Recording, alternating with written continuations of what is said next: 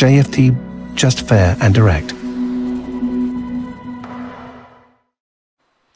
Good morning everyone, and welcome to JFD's daily market review for June the 8th.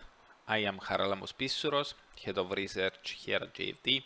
I will talk about yesterday's main market movers, what's my opinion moving ahead, what are today's important events and how they could affect the markets. But before we start, let's read our disclaimer.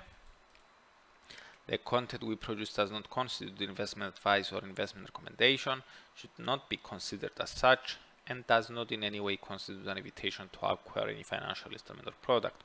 I will leave you a few seconds to read the rest, and then we will jump into our analysis.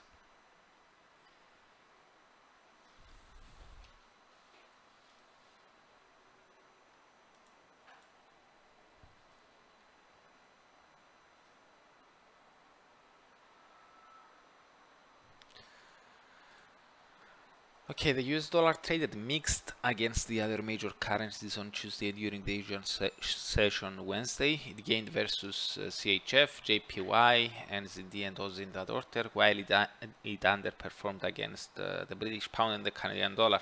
The greenback was found virtually unchanged against the euro. Now, the weakness in the safe havens yen and franc, as well as in the risk-linked Aussie and Kiwi, paint a blurry picture with regards to the broader market sentiment.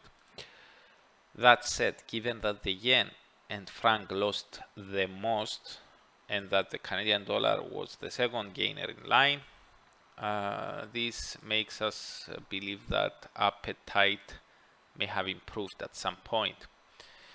Indeed, although European shares traded in the red, perhaps as investors become more cautious ahead of tomorrow's ECB gathering, Wall Street saw all three of its major indices gaining ground, with a positive appetite rolling into the Asian session today. Initially, Wall Street slid after Target Corp cut its quarterly profit margin forecast.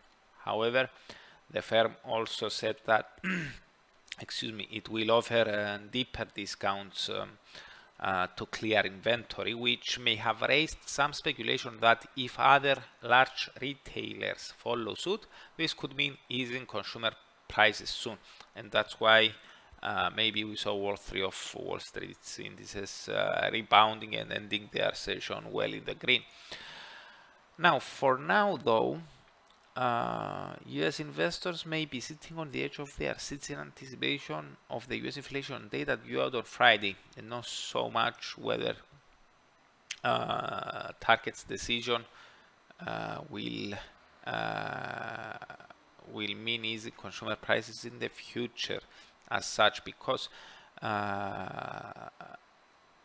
CPI data for the month of May may be very indicative as to what we will get ahead if accelerating prices. If we will get accelerating prices, or if we will have signs that inflation has already started to ease. Recently, there has been some speculation that the Fed may take a break from rising interest rates after summer, but several Fed officials put cold water to that belief. Having said that though, a miss in Friday's data, as I already mentioned, could revive speculation of a pause, and if not a pause, a slowdown in the Fed's future interest rate path.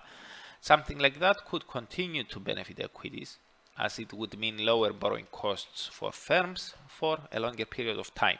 Now, on the other hand, an upside surprise could signal that inflation has not peaked yet and that more aggressive action is needed by the Fed. This will be positive for the US dollar and negative for the stock market. Now back to the FX sphere, the pound was the main gainer yesterday, recovering earlier losses triggered by political uncertainty. It fell to a near 3-week low against the dollar, a day after British Prime Minister Boris Johnson survived a confidence vote, but which left him politically weakened. So, given that we cannot see a clear and concrete catalyst behind the subsequent rebound, we would guess that this was some sort of short covering. Now, with the Bank of England expected to continue hiking interest rates, but at a slower pace than the Fed, due to increased recession fears, as the bank itself warned at its latest monetary policy meeting, we believe that cable, which is the GBP USD currency pair, could turn back down at some point soon. So summarizing, despite the strong rebound yesterday in GBP USD, we would see that as a temporary move higher, as a corrective move higher, and we believe that due to, let's say, some sort of monetary policy divergence between the Bank of England and the Fed, GBP USD could turn south again in the not too distant future. Now, as for today's events, during the European trading, we have the UK construction PMI for May, which is expected to have slid fractionally to 58 from 58.2. We don't believe that this will affect much the British pound. We also have the final print of Eurozone's GDP for the first quarter, which is expected to just confirm its preceding estimates. Now, tonight during the Asian session Thursday, China's trade balance for May is coming out, with the surplus expected to have increased to $58 billion from $51.12 billion. This could be positive for the broader market sentiment, especially amid the relaxing COVID-related restrictions in the world's second largest economy, and especially if Chinese inflation data reveal some cooling, some easing on Friday. They are coming out during the Asian session on Friday.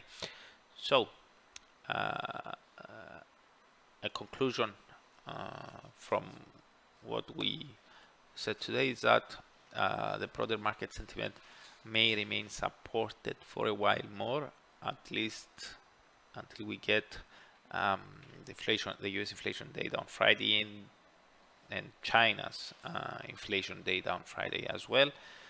Yes, we have the ECB meeting, but in my humble opinion, this will tomorrow. But in my humble opinion, this will affect mostly European indices rather than the broader, the worldwide market sentiment. So that's it from me. Thank you very much for watching and listening. For those who are interested in learning about the main events of the week much earlier, you can subscribe to the weekly Market Outlook webinar, which I'm holding every Monday at 7 o'clock AM GMT. You can find the link in the description below. So, goodbye, have a great day, and I'm looking forward to seeing you here again tomorrow.